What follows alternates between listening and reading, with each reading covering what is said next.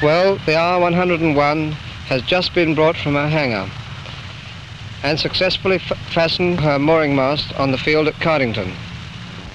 She has a gas capacity of 5 million cubic feet,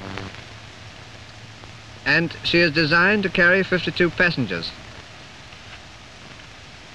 The passenger accommodation is in the center of the ship and is independently slung to the main structure in order to obviate vibration. The ship has 4 fins. They are very massive affairs, and each fin has an area greater than that of a tennis court. There's also a little cockpit at the end of the ship, which you can see. That must be a cold job to sit in that.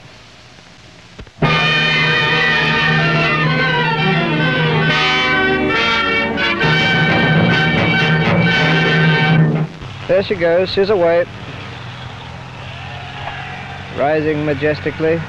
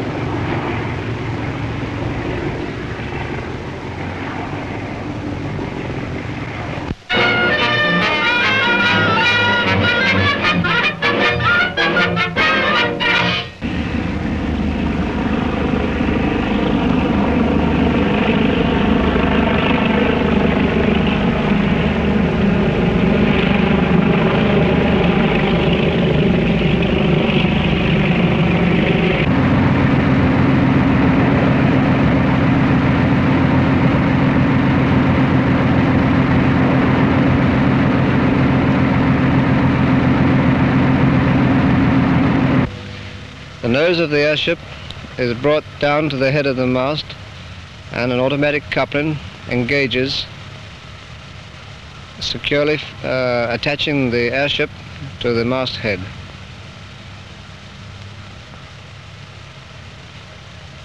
There she is, steady as a rock. She is now fast and secure.